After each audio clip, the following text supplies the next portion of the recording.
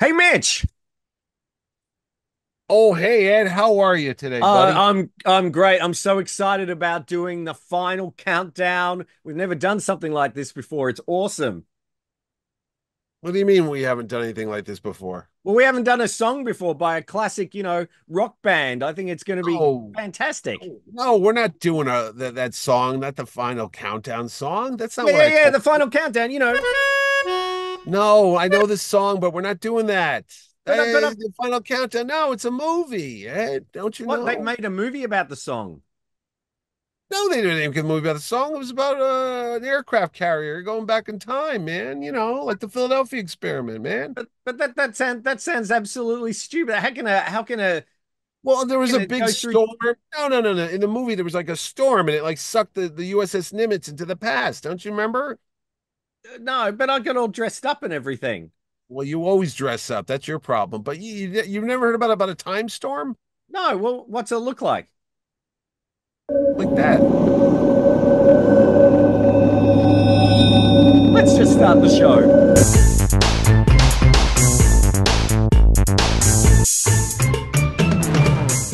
Hi, this is Ed Dollister. And this is Mitch Halleck. Welcome to another exciting episode of Mitch and Ed's Excellent Adventure. If it's your first time here, thank you so much for joining us. If you are a regular viewer, thanks for coming back. Hey, Mitch, before we start today's topic, how can you find out a little bit more about what we do? Oh, and it is simple as getting aboard a giant nuclear aircraft carrier and heading back 40 years to go and fight the Japanese Imperial Army. All you got to do is smash that button below with a lot of vengeance, and then you could just be a subscriber to the Mitch and Ed's Excellent Adventure and go with us as we travel through time every single time on YouTube. Not every week, not every month, whenever we feel like it, but you are part of our band, and you're going to see us talk about movies, TV, and all the rest. But not rock songs, sadly. But we are talking about the 1980 movie, The Final Countdown. I really enjoyed this movie. I watched it again on Apple TV. I rented it last night just to get a bit of a refresher, and I really enjoyed it. I've actually got my trusty book here. So, shall we do a quick review? Let's find out what she had to say some 40 years ago. All right, the final countdown. The USS Nimitz, the mighty nuclear powered aircraft carrier, is thrown back in time and confronts the fateful Japanese attack on Pearl Harbor. This clever plot idea generates rousing drama and excitement, and the authentic technical nature of the film provides rich and colorful details of the ship's awesome power. Douglas is outstanding as the Nimitz skipper, who is faced with the dilemma of whether he should meddle with history. Director Don Taylor stars Kirk Douglas, Martin Sheen, Catherine Ross, James Farantino. 3 stars. That's a pretty glowing review. I know. That is pretty good for her. Unfortunately, the movie, that 3 stars is probably more than the box office was, but that's Yeah, it another only story. made $16 million, but Yeah. it actually holds up pretty well. I don't know if there were too many, like watching it back with a 2024 lens, you sort of see those time travel paradox sort of stories all the time, but Hmm. no pun intended. But back then, I think that was pretty fresh for a movie. What do you think? Did you see it in the cinemas? You know what? I did see it in the cinemas, and you know what the weird thing about this movie was? It played in second run theaters as a first week show, which was Huh. very bizarre because we had your movie plexes even back in the late 70s, early 80s. They had, 4 or 5 screens. Now they have like 15 or 20. But those were all the first run theaters, the big Star Wars Raiders, they all went to that. And then a couple weeks after they were done in those, they would go to the little mom and pop neighborhood theaters and they'd be like $1.50 to go see it. It was cheaper because it had been playing for so long. Mm-hmm. The Final Countdown was one of the only 2 times I can ever remember a movie premiering in the second run theaters. I don't know why. And I remember the poster and the ads on TV, like the USS Nimitz is going back to, save history, the Japanese attack on Pearl Harbor. And my dad, who grew up during the war, he wanted to see this. He was like, "We're going to go see this. It's a really good idea for a movie," and it is. So he's the reason why we went, and we went opening night. And the funny thing is, it was almost like going back in time to the 40s or the 50s because this little neighborhood theater that used to show Marilyn Monroe movies and all that before the multiplexes, there was a line of people down the road to get into the theater because this was like a big event. That it was a first run movie that hadn't been years since they had such a thing, Hmm. and it was like a premiere. And we went to it, and we watched it, and I got to say, I was intrigued by the concept of it, and there are some parts of it where you were hoping it was going to be a little different. They're not going to obviously change the history, but you were like, maybe something will happen. But it had me going. I mean, I must have been 12 or 13 when it came out, and I was into it, and the effects were good at the time. I mean, we didn't have CGI and all that stuff, but Kirk Douglas was fine. I think Peter Douglas, I think his son is the producer on this Yeah, thing, that's right? right. And it's also produced by Lloyd Kaufman, Yes, Trauma guy. from Troma Productions. He's in Troma. the movie too. He's got a He small does have a part. supporting role as well. And you've got Martin Sheen. He's there as an observer. James So Farantino, and you mentioned Catherine Ross, who was like a big heartthrob because she was from Butch Cassidy and the Sundance Kid that's right. back And The in the day. Graduate as well. Graduate, yeah, she was You had something else. Charles Durning in there as well from 1941, a Yeah, but senator. there's another actor that is going to go become famous. Was it Jeff Goldblum? There was somebody else in No, that. no, there was Ron. I think it's Ron O'Neill who was in it from Superfly. So he played Superfly in the early Oh, 70s. okay, yeah, And okay. he It was did like have. the second in command. You had the other familiar face, if you're a MASH TV viewer, Soon-Tek O, who played The the Japanese pilot, the soldier. Japanese Yeah, the pilot, pilot. who Yeah, was yeah, actually Korean, but I suppose yeah. doesn't They didn't didn't care matter back at then. that point. But Jeez, they had an he English guy playing Charlie Chan back then. I mean, he well that matters. But anyway, no, wasn't I that know, but I'm saying, anyway? Sorry. So you had a really good cast, a really intriguing story, and I suppose the real star of it was the USS Nimitz, which they actually yes. filmed on. There was a lot of the crew actually got to act in it, and you got to Hmm. see it.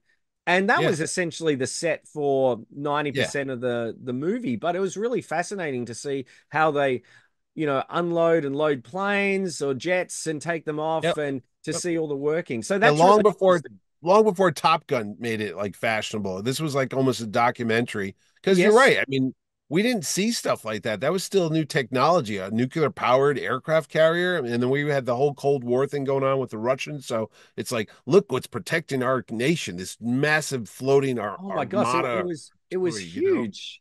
It's And huge. it was just really interesting to see all those behind the scenes mechanics on how they did that. What was also good was the aerial footage was really Yeah. interesting. One, you didn't get to see that too often back then with modern fighter jets. You got to see a lot of, from war movies like Midway, and I think they reused some of the footage from Tora Tora. Tora Tora. Yeah, that was the Um, big one. but seeing modern jets with, those Japanese Mitsubishi Zeros, or they weren't Yeah. actually Zeros, they were planes that looked close to those Yeah, Zeros, yeah, yeah. was really quite exciting.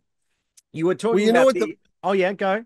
I was gonna say, I did see at one point over the years, there was like a behind the scenes documentary. I don't know if it's on the DVD or whatever. I never bought the DVD, but they were showing the making of it and the I don't know, the wind speed from the F-16s or whatever, when they would fly past those old propeller planes, it was like the draft, I guess, if you want to call it, from the jet going by, it caused the other planes to lose control. I mean, there's sometimes the canopy got ripped off one of them, Hmm. and the plane was like spiraling down until the pilot gained control of it. It was if that was ever a real dogfight, I don't think the old airplanes would have much of a chance because the jets were like literally flying circles around these things. It was kind of a little scary there. So, Oh, but yeah, absolutely. In fact, they did encounter there was some sort of emergency going on at the time, which they got to film. I think that's when the plane was, they had to get the net out yeah, the to hook, yeah. stop the plane. I was just going to say the effects, which are pretty cool. They still Hmm. look all right.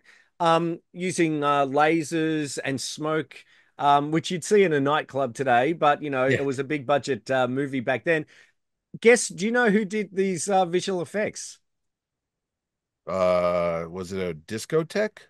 No, it was Morris Binder. Now, do you remember who Oh, that from the is? James Bond opening sequence, that Yes. guy that just the naked women flying by and Yep. the silhouettes and such with the smoke. Yeah. Absolutely. So he did Huh. the visual effects for it, and they were still quite effective. And and in HD they look pretty good. I think it's sold by the It's no actors. Damnation Alley, that's for Well, sure. no, not much is, except for this episode that you can watch up here, of course, which we cover. It's directed by Don Taylor. Don Taylor also directed Escape from the Planet of the Apes, Oh, and he also did Damien, The Omen 2, which is not, ooh, not too it's not bad, that bad. No. And we talk about merchandise, really not much merchandise for this film. They did release the soundtrack album. Oh, who's it? Jerry Goldsmith? No, it wasn't. It was someone who I've never heard of, and I can't think of their name off the top of my head. So, Oh, that guy. yes, but that guy, but they did release a novelization of it, I written. know this. I have Okay, it. You know who wrote it? I do. Yeah, but share Martin with the audience. Caidin. Martin Caidin, who's famous for writing Cyborg, which is the um, since the $6 Million Man. That's what started the $6 Million Man. He wrote three Cyborg books, but he wrote this one, and Indiana Jones fans are going to know him because he also wrote two Indiana Jones novels: Indiana Jones and the Sky Pirates and And the Indiana dinosaur Jones and the eggs? Lost Package. No, From hang on, that's my story. The dinosaur eggs. Did he do the the di- dinosaur eggs? well, no, that was a good one. So that was Don McGregor, Okay, Rob Rob McGregor. McGregor. Yes. Martin Caidin wrote some really bad Indiana Jones. Well, they were just a little bit heavy in They were detail, I think. dry. They were Yeah. very on. He likes his airplanes. If you want to read like a manual about how an airplane works, you go read these books. But in his adaptation of the Final Countdown, because I did read it, he was trying to suggest that the time storm was really almost extraterrestrial. Ah. Aliens caused this. Well, that Did they? that could be. And and I think Martin Sheen's character alludes to it, saying he doesn't know if it's this or that or it's little green men. I think he says something like that. And that's good. And it's kind of good that they don't explain sort of No. what it is, because I think No. today in movies they'd explain exactly what it is. And what I liked about it is the crew of the Nimitz, Hmm. they sort of just accept it and go, well, this is our mission, this is what we need to Oh do. yeah. Let's try and figure it out. And the time paradox, and there's a little, I won't give away the twist ending It's a because 44-year-old no, because movie. some of our listeners, viewers probably haven't Spoiler seen it. alert. So Okay. All right. Fine. anyway, so I'm The just going to say dog, that. the dog is a key member of that Oh, the squad. dog is the MVP. Him floating while a helicopter he's fantastic. Yes. Yeah, he was. He's He should get an fantastic. So Oscar.